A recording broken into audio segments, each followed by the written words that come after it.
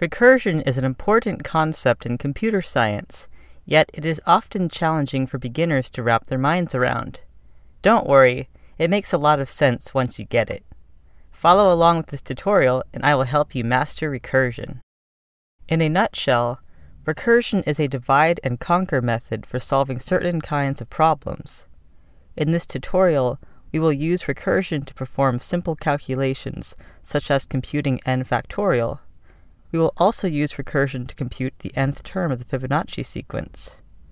In real-world applications, recursion is used for tasks like traversing through file directories.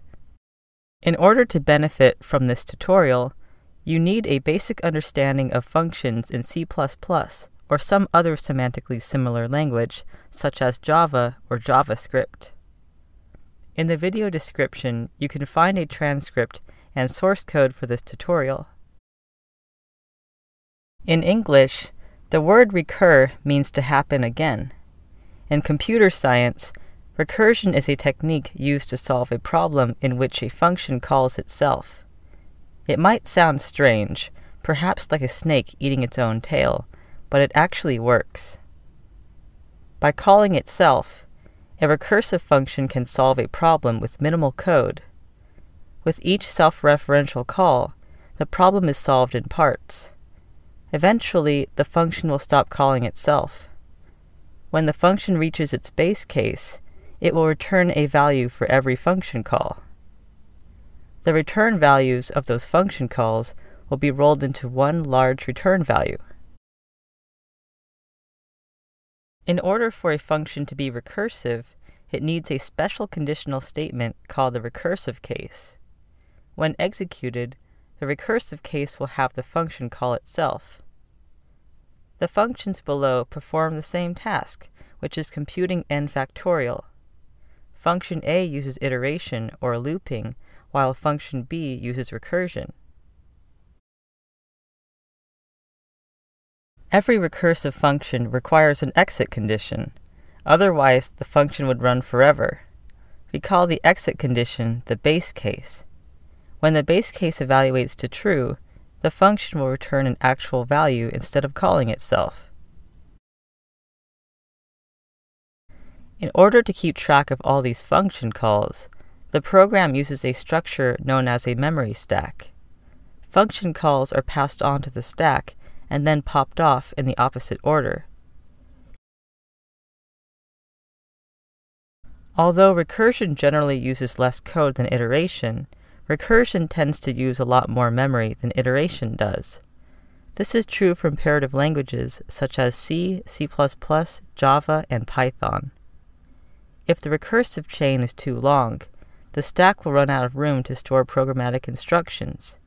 When that happens, we get a stack overflow. This would probably crash your computer.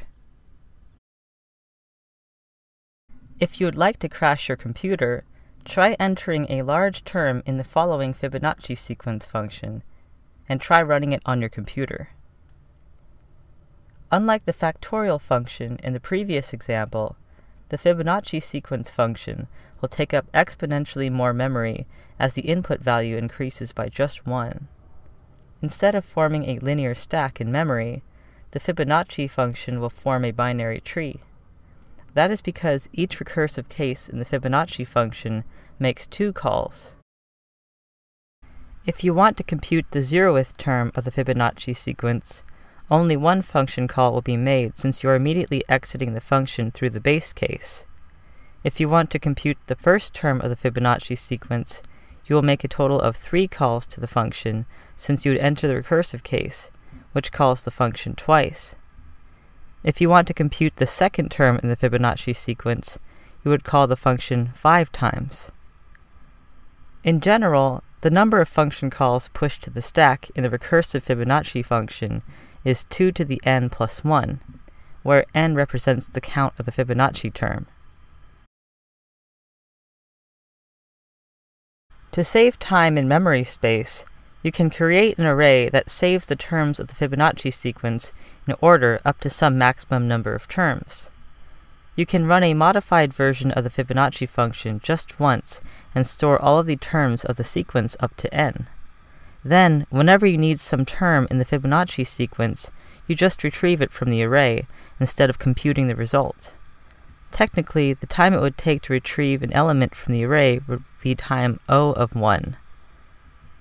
In another computer science tutorial, I will go over algorithm efficiency and big O notation. Thanks for watching this video. To see the transcript and source code for this tutorial, please check out the link in the video description.